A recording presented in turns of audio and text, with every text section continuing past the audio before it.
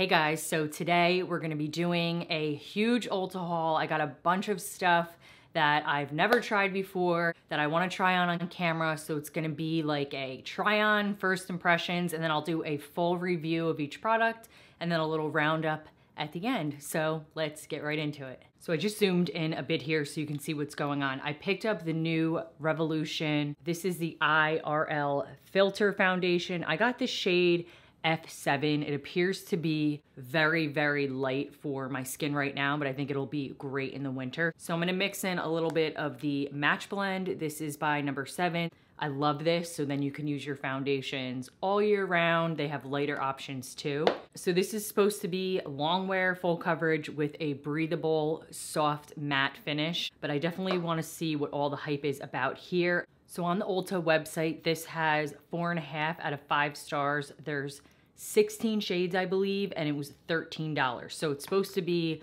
like a filter for your skin. And as you can see, I have a lot of darker spots and hyperpigmentation, especially in the summer, it gets worse. So let's try it out. And to try it out, I picked up, this is the Morphe M444 foundation brush. I was really intrigued by like the denser, shorter bristles. So we're gonna see how this blends. I am actually gonna mix the foundation onto my hand here. Just do like a couple of pumps, and it does have a really nice pump in a glass bottle, which is nice. It does look like it's going to be way too light, so I'm gonna put in a couple of drops of the foundation drops in the shade Honey. It's funny because on the website, it said that the F7 was good for medium skin tones with like neutral undertone. And according to like the Find Your Match or whatever, it said that it would work for me. So yeah, it's a bit light. We'll see how it dries down. This brush is interesting. I don't know if I like it yet because it is very, very dense. It would just be like a lot to get used to. I think that I'm used to with my other foundation brushes, you kind of like push it and you can feel the brushes rather than like a dense feeling. So I'm just gonna do the one side and then we'll compare it. So the right side is obviously done. So there is a huge difference. This is supposed to be a soft matte finish. We'll see how it dries. It does feel, let's let it dry and then I'll come up with what I feel. I'm liking the way it's looking. It's looking natural and kind of shiny. It doesn't feel dry at all. And I feel like with this foundation, you would totally get away with using less concealer, which is what I like.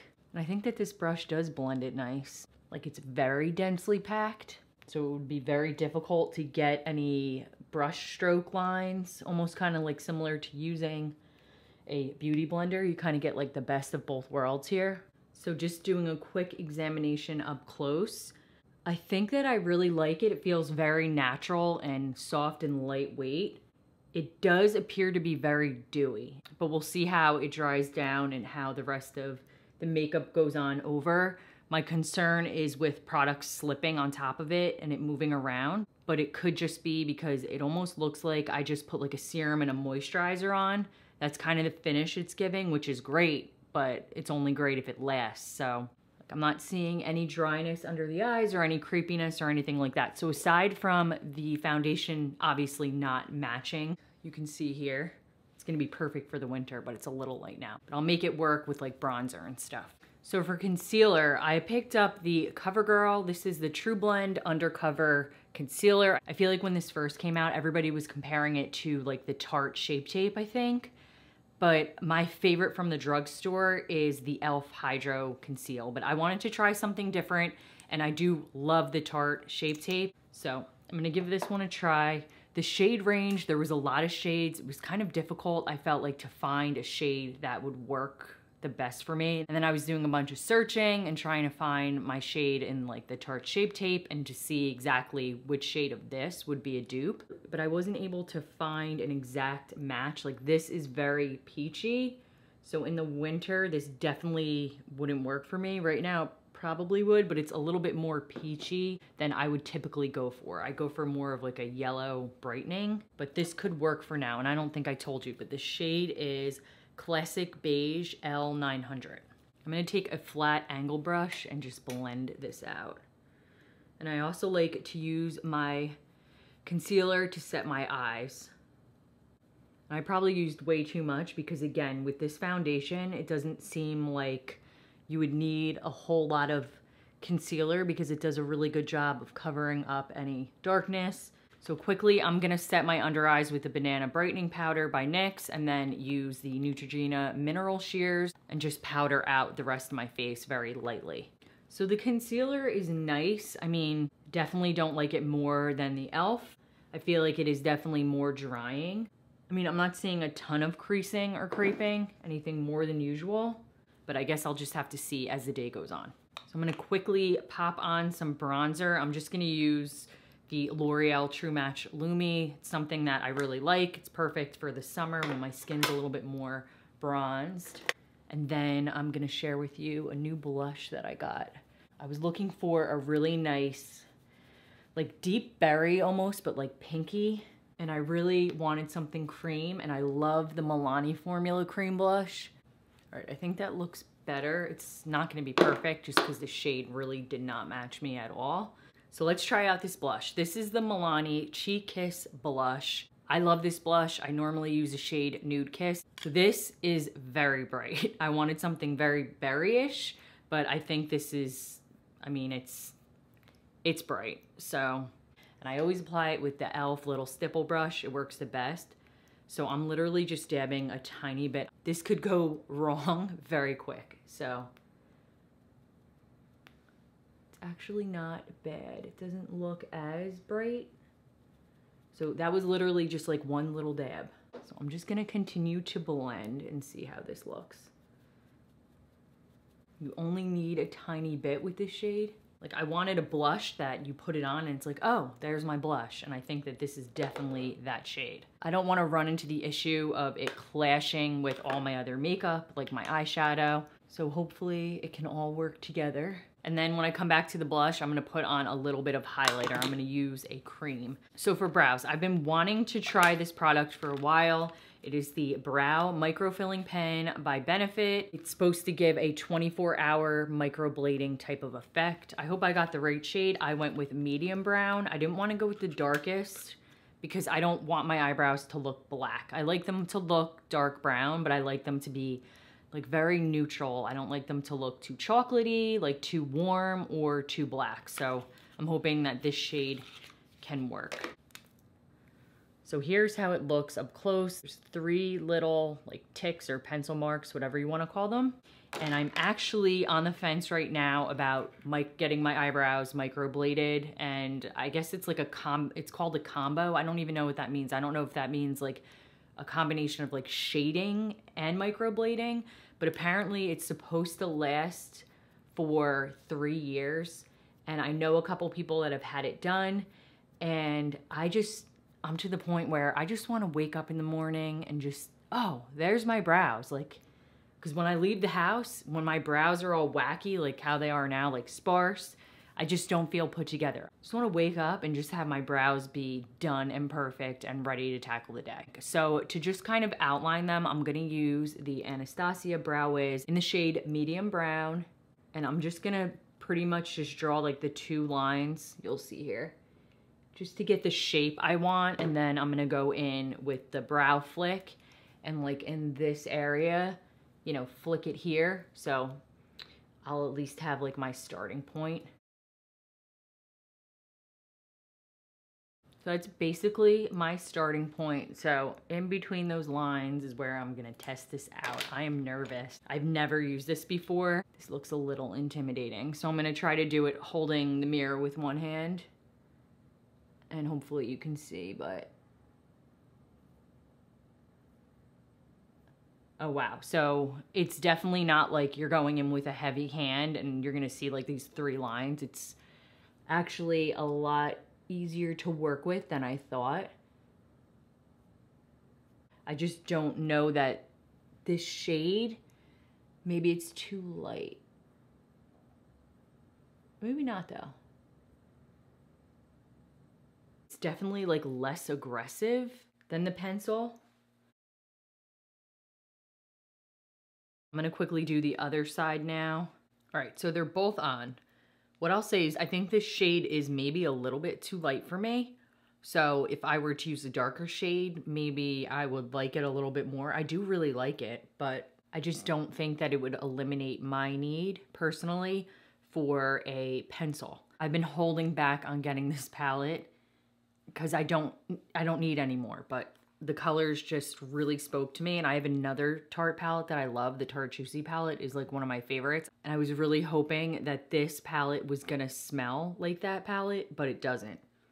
There are so many different looks that you can create with this, but since it's fall, I am going to stick with more of a fall color story, but I really, really, really want to try this beautiful yellow, and I kind of want to do a green, but then I want to do the burnt orange and the golds. There's just so much to pick from. So I'm going to go in first here with this shade Desire, and I'm just going to blend that all over, like into the transition. So it gives a lot of color. I don't know why I was so drawn to this yellow shade. I hope that I don't end up hating it. So I'm gonna take that green shade Fantasy with this brush, and we're gonna go in with no setting spray or anything and just see how that coats. Sometimes it just works better with your finger, but we're gonna see here. And yeah, it's not really, I feel like I could get way better payoff with my finger, so that's what I'm gonna do. So I'm just gonna put that on my pinky finger here. There we go. Just gonna focus it on my lid here. So I'm gonna take a more precise crease brush here and start on the outside, and I'm gonna blend this in really, really good. Yeah, I mean, the green is pretty, but it's just, like, I wish it would stay the green that it was when you first put it on. So I'm gonna work on the lower lash line now and use the shade Alluring and get it like really tight in there. And then with a bit of a thicker brush, I'm gonna go in with the shade Mischievous, which I think matches my shirt perfectly. And I'm gonna blend that into the lower lash line. Make sure everything looks very blended. All right, so I'm back with some MAC Fix Plus. The green is just not, it's just not doing it for me. So I'm gonna try this out and see if this helps some. So I'm gonna give this a go and see if it makes a difference. Look at that difference. So to use that Fantasy, you need to use some MAC Fix Plus or something. All right, I'm gonna let that like set into place before I blend anything out here, because I just want it to dry and look the way it's gonna look without messing around anymore and ruining it. So I'm gonna do the same thing and just spray a little MAC Fix Plus here. And I'm gonna go in with that really pretty metallic gold shade, Heartbreaker. But I will say, I don't see a ton of fallout with this palette, which is good. All right, I'm gonna go back in and gently blend these edges out. I might mix a little bit of Passion and Mischievous on the top row here, that one and that one, and just blend it into the crease. All right, I definitely like this better. I feel like it gives more depth. So we're gonna do that on the other side. This is what happens when you wanna use every color in the palette and you can't make a decision on which to go with. But I think I'll definitely make a video of like 5 looks or something using this palette, because there are so many good looks that you could do. But I was going for more of the fall explosion today. I'm gonna pop on a little bit of highlighter. This is the ColourPop Wisp. I've used this since it came out and I love it, especially when I'm using cream products like a cream blush, because it just melts right into the skin and it looks very natural. Taking the blush brush with no extra product, and I like to just stamp it on. So I'm trying out a new mascara today to stick with the Man-Eater theme. I wanted to try out the Tarte Man-Eater mascara. I really like their Lights Camera lashes I've used, and I love the, forget what it's called. It's like the Sugar Rush lash, I don't know, it's like a lash conditioner or something. It's white. I'll put it on the screen because I can't remember. I tried the sample of it and I still haven't gotten the full size. I need to get the full size because it's literally like one of the best mascaras I have ever used for my type of lashes. So this kind of has a similar effect to those bristles. They're more like skinnier, narrow, really good at combing. But but we'll see if it gives the amount of volume I like, because I typically like to layer my mascaras, and the first mascara that goes on gives me volume, and then I like to go in with like a lengthening mascara, something like this, something that really separates the lashes. And I just got a huge smudge there. So I'll wait for that to dry and then just kind of scrape it away with my nail. Would definitely be really good like after you put a volumizing mascara to further lengthen and separate your lashes. So I'm gonna see how it layers on its own. So that's just the one coat. All right, coat number 2. I'm not noticing like any flaking, or you know how sometimes you go to put on a second coat and the bottom coat is like dry and crusty and flaking? It's not doing that. And I like how you can rotate the wand, and there's different like bristle sizes, so it can really get in there and individually coat and comb each lash. That looks really nice. So I'm gonna try it out on the bottom lashes. This makes me nervous. My favorite to use on my bottom lashes is the L'Oreal Unlimited, because you can bend the wand like every which way and it kind of just gets in there. This mascara is a lot like that one as well. I find like they perform very similar, but I just prefer the wand on that. All right, that's done. I picked up a few different lip products because the Kylie ones were on sale. So I haven't tried this new formula. I loved the old one. I really love the shades. So I got the shades Coco K, which is more of like a pinky nude. And then I got the shade Candy K, which is more of like a neutral nude color. So this is the Coco K color. And then this is the Candy K. Like they almost look identical. I guess you can tell that the Candy K is a little bit darker. I like the velvet formulas. I don't see that on the site anymore, that it was an option. So I'm hoping the new mattes are kind of like that velvet. I feel like I read that they were more of like the velvet finish, like a more comfortable finish. And then I also got the new high gloss in Coco K, just because I really like the pinky color. I just feel like I would get more use out of it. And I like that they have a bigger wand now. The old one was just like a little kind of short paintbrush type of a wand. I've been really wanting to try these. This is the Maracuja, I think you pronounce it, Juicy Lip Plump by Tarte, and I got the shade Primrose. So this is it right here. It's so pretty. It has like a clicker. It just looked so good on the lips. It just made the lips look like really full and hydrated and juicy. I'm gonna try this today because I just feel like the color would go a little bit better, and I want something more like juicy and plumpy, and I've been really excited to try it. So let's do it.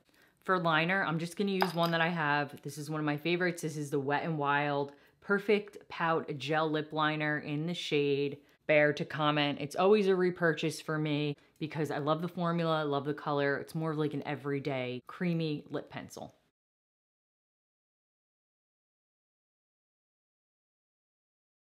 So I pretty much just outlined the lips and then filled in like the outer edges, and then kept like the center empty so that I can put the color in and you can really get a good look at how the color looks.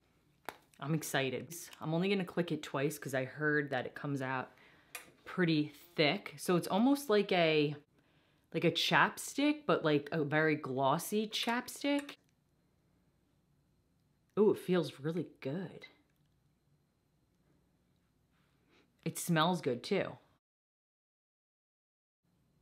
I'm now feeling a tingling, like a cooling, not like a burning. The only thing I'm not thrilled about is the price, and I've heard that they go very fast, and a lot of the reviews I read said that the clicker stops working, so we'll see. I don't know if it was this exact one, but again, this is a shade Primrose. It's like a perfect everyday color. You can just toss it in your bag. Obviously, I don't think like if you're eating or you have this on all day, it's not gonna stay shiny like this. So just a quick recap and some final thoughts here on the products. So the foundation, really like it. When you put it on, it looks beautiful. Like too good to be true. It looks like you just put a really nice glowy serum on with a filter. It's pretty full coverage. I do have a lot of hyperpigmentation. Obviously, this shade match was not it for me. I do have some concerns that it's already starting to break down, particularly like on my nose, under the eye area, and a little bit of patchiness. Nothing that like you could see, I don't think through the camera, but just something that I'm seeing. So I don't know yet. Like it could be the way the concealer has blended in. It could be the powder products. I'm not really sure. So what I'll do here is when I edit this video, I'll either like insert a clip of the end of the day, or I will just put like, you know, some text on the screen, or just come back on and let you know my final thoughts after the whole day to see if it was fluke or to see if that was a valid concern. The concealer, I think it's good. It doesn't replace my favorite e.l.f. Concealer, the Hydro Camo Concealer. I don't know that it's as good as the Tarte Shape Tape. It's a little bit drying. I think it's a really good option. I also don't think that this is the best shade match for me. The micro brow, I think it's great. I think the concept is great. I think the shade match is a little bit light. I had a hard time really seeing like the strokes of the product, so I think that I'm gonna get it in a darker shade and see if that helps. I still prefer to use my pencil, but I think that maybe if I try it in dark color, it'll look really good. So we'll see there. This palette, love it. There are so many looks and colors and different things that you could do with this. I cannot wait to try it more.